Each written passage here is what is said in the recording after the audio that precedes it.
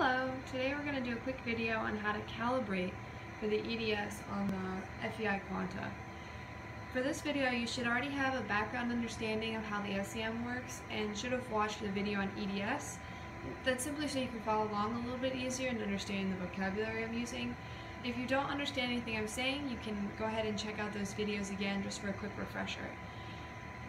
So we are going to be calibrating today with a silicon sample. I've already focused on the sample and done all of the setup for the actual microscope, and my working distance is at 10 millimeters. So once you have that already squared away, you can start opening up the Inca. So the Inca is the program that we use to run EDS. Just a second. And when you get to this page, when you're going to do a calibration, the first thing you're going to go to is the Microscope Setup. This window is to help you figure out where your approximate counts are from your sample. You want it to be at least 10,000. And when you're going to run this, you have to make sure that the only thing in your window is the silicon sample. You don't want any dust or contaminants. You don't want anything around the edges. It has to be all silicon, because otherwise you're going to get data from something else.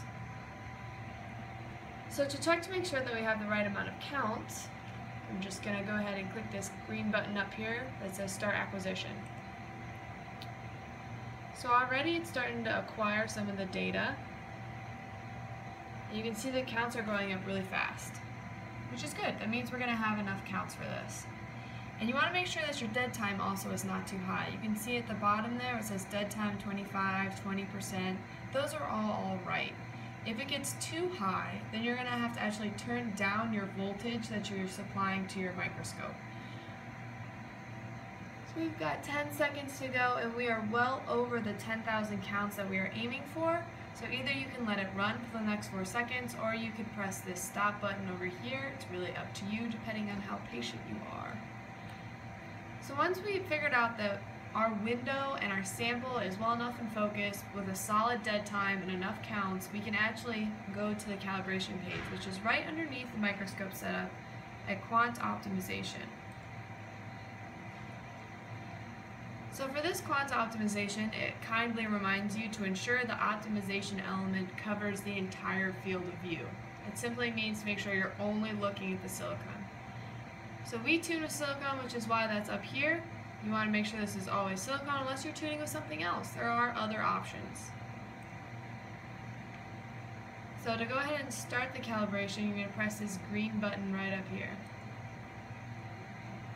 Now this runs for about 40 seconds, not too terribly long, and you can see again the dead time is listed. If you don't have enough counts, you can go ahead and up your voltage or increase your spot size or increase your acquisition time.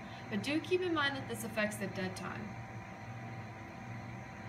Quick pointer, when you're going to actually set up for any sort of EDS, you want to make sure that the infrared camera is off. So this window right here needs to have that green pause button. If this camera is on during any EDS or calibration, it actually throws things off significantly and increases your dead time.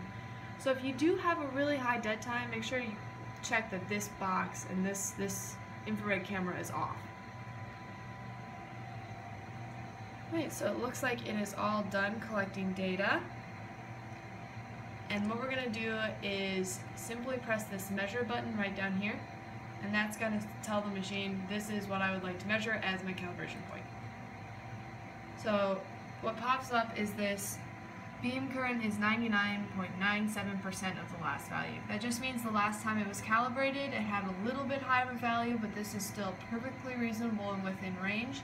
So I'm going to go ahead and say this is good, and it is all calibrated and we are ready to run some EDS.